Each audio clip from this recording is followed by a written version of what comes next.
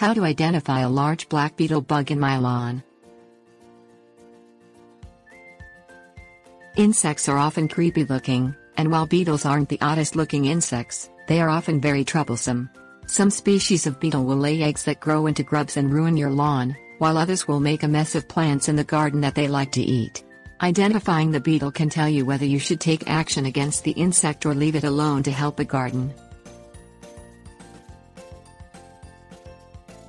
Things you'll need: beetle bug, jar, paper optional, insect identification book or website with pictures. Catch the bug in a see-through jar or container. Ease up behind the insect, being careful not to disturb it, and gently place the container or jar over it so that the open end is facing down and touches the ground. Slide a paper or the container lid under the container to trap it inside. Glass is the best material for capturing the bug because it is difficult to climb and it allows you to study the insect. Study the appearance of the insect. Look for identifying markers, such as spots, shiny areas or horns. The tiny details are important for proper identification of the insect. Look at your insect website or book.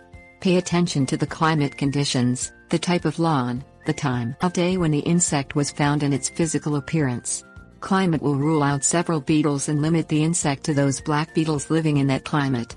The lawn gives a clue about the beetle's habitat, so the type of lawn will also help in identification by ruling out beetles that are not typically found on that type of lawn. Insects are active at different times in the day, so a beetle found at noon will be one that is active during the middle of the day, while a beetle found at night is likely a beetle that is active at night. If the beetle is found at night, in fact, this is a large clue, as most insects are very active during the day. Use the book or website to rule out insects based on the details you have gathered, and then look for the possible beetles left.